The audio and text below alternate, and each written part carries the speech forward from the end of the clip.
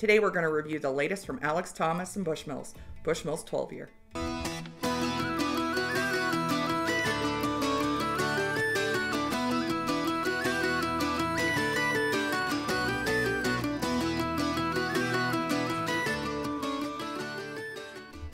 Welcome to Four Leaf Whiskey. Today I wanted to pick one that you probably have started seeing on shelves in the US. This is the latest to the Bushmills lineup. This is Bushmills 12 year. This is a single malt Irish whiskey done by Bushmills up in County Antrim. Bushmills is the oldest licensed distillery in Ireland. They got their license in 1608. They actually did not start distilling until more than 100 years later, but it's still considered the oldest distillery in Ireland, depending on who you ask. This one is aged 11 years in ex-bourbon and ex-oloroso sherry casks, and then it was finished 6 to 9 months in Marsala casks. This one is 40% ABV.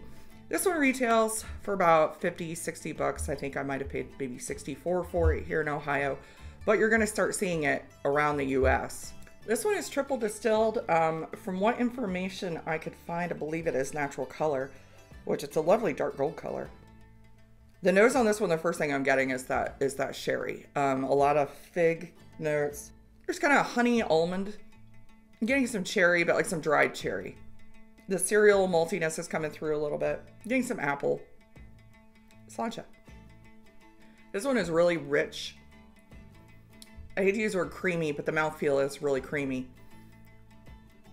First thing I'm getting is kind of like a honey almond, or almost like a Honey Nut Cheerio cereal, because you're getting those malty notes coming through as well. After that, I'm getting a little bit of the fig and the apple, but more like kind of like a baked apple on this one. The honeyed sweetness definitely is the first thing that you're struck with at the front. Not drying at all. Pretty decent long finish on this one too. It's not super long, but it's definitely not a short finish on this one. It's not smoky in any way, but there's a richness to it that I think is missing on the 10 year. Okay, so I like to do a little bit of a comparison. So I reached for the Bushmills 10 year. This one is aged all 10 years in ex-oloroso sherry, ex-bourbon cask. There's no further finishing on top of that. These are both 40% ABV. This one retails for, I believe I paid 44, 45 bucks for this one. So right away on the color, you can definitely tell the difference. This one is much, much lighter in color. The nose is also quite different. Give this a little swirl, open her up, since I just poured it. Yeah, I'm still getting a lot of honey on the nose. I'm getting the sherry way more on the 12 than I am on the 10. The 10 is more honey, definitely still has that almond note that's coming from the oloroso sherry. But I'm also getting a milk chocolate. Whole lot of milk chocolate on the palate.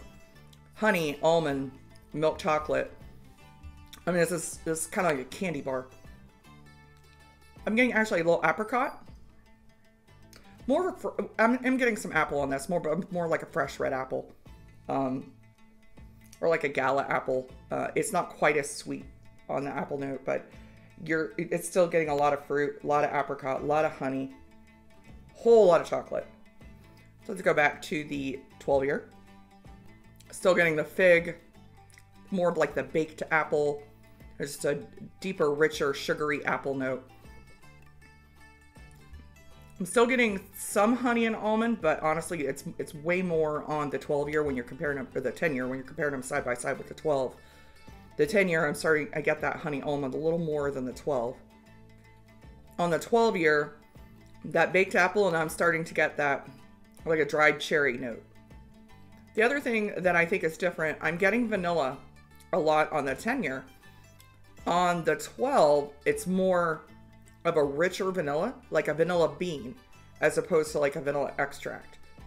And it's just, I think everything about the 12 year is just, it's kind of just beefed up in the richness as opposed to when you step away from the 10 to the 12. This definitely has more complexity than the 10 year does. It's got a longer finish than the 10 year does. So for that, extra 15, 20 bucks, you're getting a little more complexity, a little bit longer finish, but it's just a different total flavor profile as well.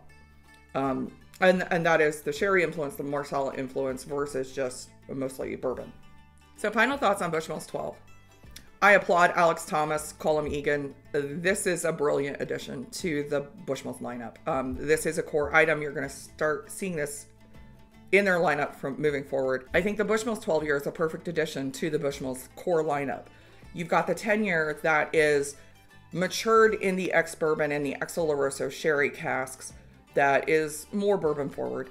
You've got the 16 year that is matured in the ex-oloroso sherry, ex-bourbon, and then finished in port. This is perfect transition between those two.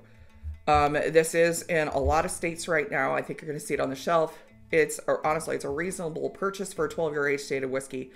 This one, I think I paid $64. I think it's ranging around $60, $65, probably in most states. You're probably going to be able to find it some places, maybe even for a little less than that, which honestly I think is a bargain for a whiskey of this caliber, for a whiskey of this age. So the only negative I have about this Bushmills 12 year, it's another 40% ABV whiskey. Now, it has been proofed down with water coming from a tributary of the River Bush, which is where Bushmills gets all of their water. This is St. Colum's Real. That being said, I think once you step away from the budget level of Irish whiskey, we're willing to pay this for money, higher level money for good Irish whiskey. We don't need to see 40% anymore. So I implore you, big distillers, please step away from that. There's too many smaller distillers that are willing to give us higher ABVs. That is literally the only probably negative that I have with this one. I wish it was a little bit higher ABV. That being said, honestly, at this price point, it's a great whiskey. So if you're a fan of single malt Irish, of the more heavy sherry fortified wine finishes, this is a good one to check out. Sláinte.